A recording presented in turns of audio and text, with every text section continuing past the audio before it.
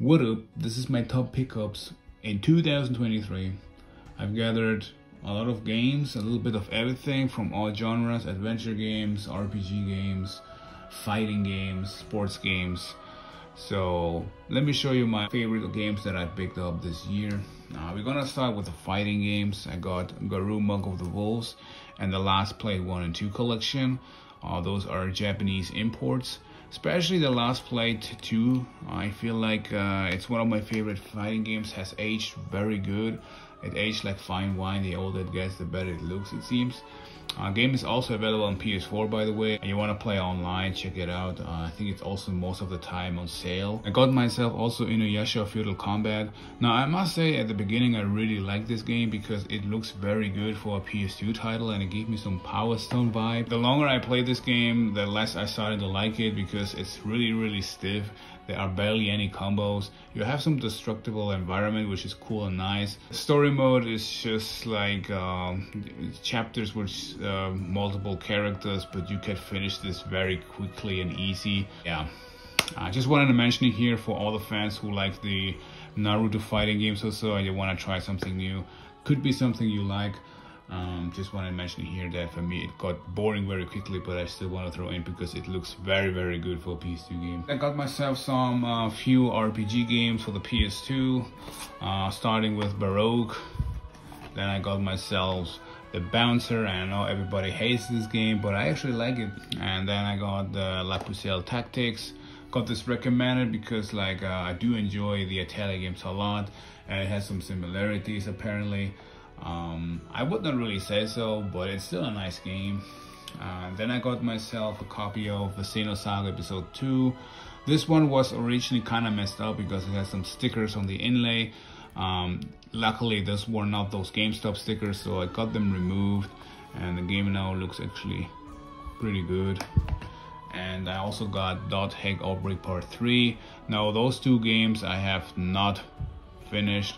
This will take some time because I need to play the first game first, and here I also have not even played the first game, so yeah, just got them for my collection for now. And then I got myself Star Ocean, the second story. This got like a soft remake or so. Yeah, I got this actually pretty early this year, so this is the reason why I didn't pick up the remastered game that has been released a few days back now. The Crisis Core Final Fantasy VII PSP title. I think the remake has been released this year as well. And my absolute highlight of this year when it comes to role-playing games was Jeanne d'Arc. This is one of my favorite games on the PlayStation Portable. If you have never played Jeanne d'Arc, highly recommend it. It's an RPG strategy game. And you know, if you're into collecting PSP games or you just want to experience something new, give it a try. I personally enjoyed this one a lot back then. The Metal Gear Solid Master Collection has been released October or so, but I got myself for $5 the Legacy Collection for the PlayStation 3, which is a pretty awesome deal. It includes all the Metal Gear Solid game from 1 to 4, and also the OG Metal Gear games, and the Metal Gear Solid Peace Walker game, which was released on PlayStation Portable. And I also got myself Metal Gear Solid 3 Subsistence, so at the moment I don't think I will need that Master Collection so soon. If I find it dirt cheap somewhere, I will buy it, but this will probably take some time. So yeah, also got myself Castlevania Laments of Innocence and my very first Tenchu game for the PS2. Now I have only played Tenchu on PS1. This is my first Tenchu game on the PS2, and on PS1 the game, I believe they don't really have aged that well, but on PS2 I must say this game looks actually very cool. I really like the stealth assassinations. I think I just skipped right now with this one a game. There's I think another one that I have to pick up. I will definitely pick this up, but Tenchu is amazing, and I'm glad that I can add more Tenchu into my collection. It's Neopets The Darkest Fairy. I actually just found this together with another game and was not that expensive. Now when I tried this, I thought this is gonna be a game that I'm not gonna play for long, but it really got into me now. It's like an adventure game. I think it's also based off a cartoon series or so. I don't really know Neopets. So you play as this dude here, which is called Tormund. You live in a village and you have to deliver a package for your dad. And so when you end up in the city, Thor decides to become a knight, and you have to do some tests, and you're doing so many fetch quests that at the end the guy tells you, well, you need a document and your parents need to sign that, and you become a knight. You have to do a ridiculous amount of training and more fetch quests, and it feels like the game is trolling you, but it has something that I really can't tell why. It's really got into me, and I must say I'm spending a lot of hours right now with this game. Actually pretty good. If you're liking adventure games, this is something I can personally recommend. If you have watched my collection videos, you know that I really love sports games, and I have gathered a lot of sports games this year. I got Blitz the League and Blitz the League 2. This is actually some very fun alternative American football game.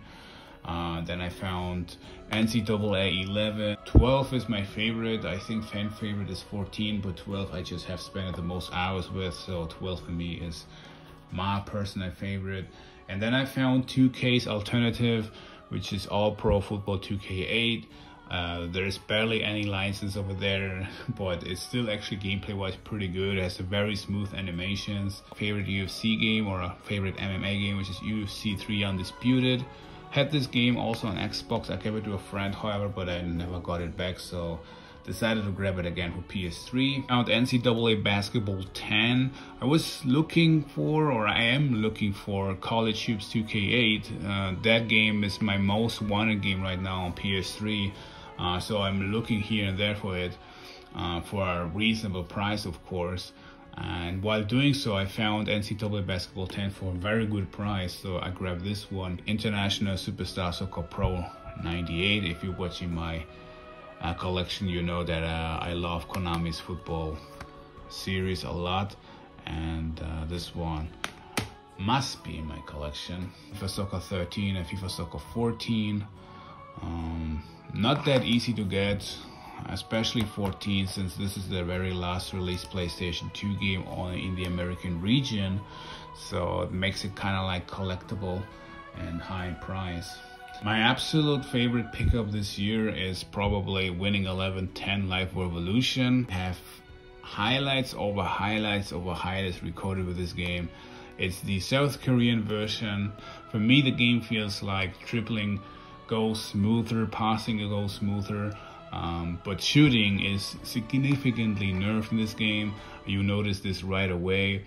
Shooting are not OP rockets like it was in previous games, especially when you're doing free kicks and you are further than 30 meters. You just can't make them so easily, or barely anymore. I think the furthest shot that I made was with Roberto Carlos, but it's actually not that easy to do here.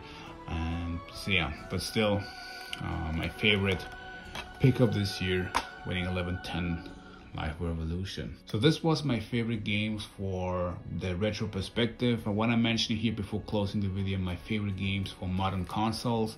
My absolute game of the year was not Baldur's Gate 3, no Spider-Man 2, no Alan Wake 2. My favorite game of this year was Lies of P. I'm not really that much into Souls-like games, but this game is absolutely beautiful. I had so much fun with it. It's by far not perfect. There has been also some boss fights recycled. I think I mentioned this in my pickup video last time. Sadly, I think if they would have changed that, the game would be even better. But I don't know. I'm currently on my third playthrough. And I just enjoy this game so much, really. This is definitely my favorite game this year. Another game that I will throw in is Resident Evil 4 Remake, simply because I was one of those people that said, oh, the original game is perfect, we don't need a remake, why are they making this? But I must say this game is far superior than the original game by any means. It's so good. Yeah, and I really love it. And the last game that I want to mention here is a game that surprised me a lot. It's actually a more indie title game available for PS4 as well. It's Clash at Effects of Chaos. You're playing as Pseudo. It's a martial artist, and you have to protect this little kid here. It's kind of bizarre in a way. You're learning new fighting styles, and you have to duel monsters in the world. So if you're looking for an adventure game or so on the PS5, something new, and you're like open-minded for that, just eventually give it a try. It costs brand new, I believe, only 25 bucks or so. All right, this is it. Those are my top pickups of 2023. Compared to last year's video, I think I don't really have that much in high value. I got Marvel vs. Capcom 2 two times for the PS2 and Dreamcast last year, and I think those two games are worth more than the entire stuff that I've shown you. But nonetheless, I do enjoy the games that I picked up this year a lot, and I think those are great games. I also gave you here some recommendation for modern consoles, and yeah, I haven't uploaded a pickup video, and the reason for that is I got sick very early this month, and it took me like 2 weeks. I also must admit that I have a huge backlog, and I created a little pile of shame of games that I have to finish first before grabbing more stuff. So a pickup video I'm gonna upload next month most likely. And so yeah, thank you very much for watching. I hope you guys are gonna see you next year. Happy 2024 everybody, and make sure to like and subscribe for more collection of the videos. Thank you, bye.